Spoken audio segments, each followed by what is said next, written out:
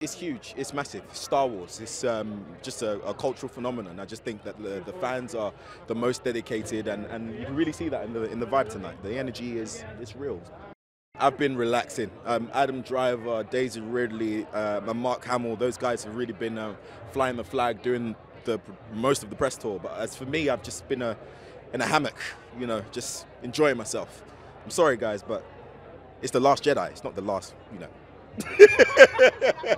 Yeah, it's not the last Stormtrooper. There's loads of us. It's the Last Jedi, though. So Star Wars morphs with each territory. I mean, in China, Star Wars means something different. In Nigeria, it means something different. In the UK, and so for us, discovering different ways in which our different audiences all around the world, relate to this, it's amazing. And this press tour just gives us that intel and it gives us that experience. And it's all excitement, to be honest. It's all excitement, and I'm glad that we have this kind of worldwide appeal, as Star Wars always has. But in 2017, it's pretty dope.